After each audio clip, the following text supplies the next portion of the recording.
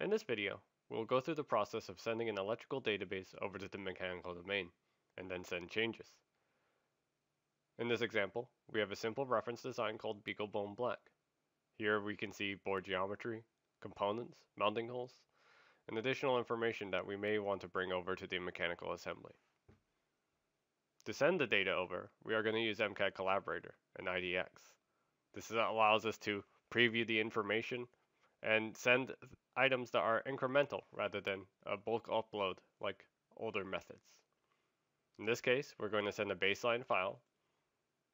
And in this example, you can see we have a board outline, obstructs, mounting holes, and 300 components that we want to send across. We're going to send this baseline over to the mechanical domain. Similar to the electrical domain, FloTHERM XT has an add-in called CircuitWorks that allows you to preview data prior to importing it into your mechanical assembly. In order to do this, we need to add the CircuitWorks add-in into the tool. Additionally, they have a component library. The component library is a database that associates the cell name, the part number, to a solid part. So when you're associating a component in the IDX file, it will bring in the mechanical assembly library part that you need in the design. We will open the ECAD file, browse to our IDX file, and open it up.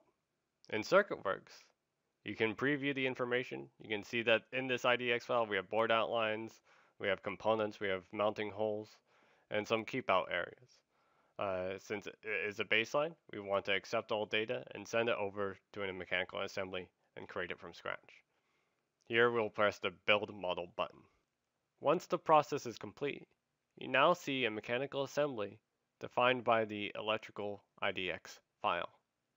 Here we can see our library components placed, the board geometry, as well as a feature tree identifying the part numbers, cell names, and other elements we brought in through CircuitWorks. In this example, we will make a minor modification to the USB connector. We'll slightly move it up as it needs to fit the mechanical enclosure.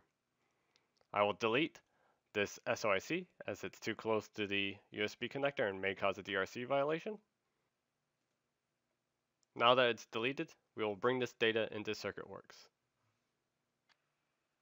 In CircuitWorks, we'll do the import model, which will describe the changes between the assembly that was created from the electrical domain and compare it against what has been changed in the mechanical assembly, and only change those elements and send those incremental changes in an IDX file.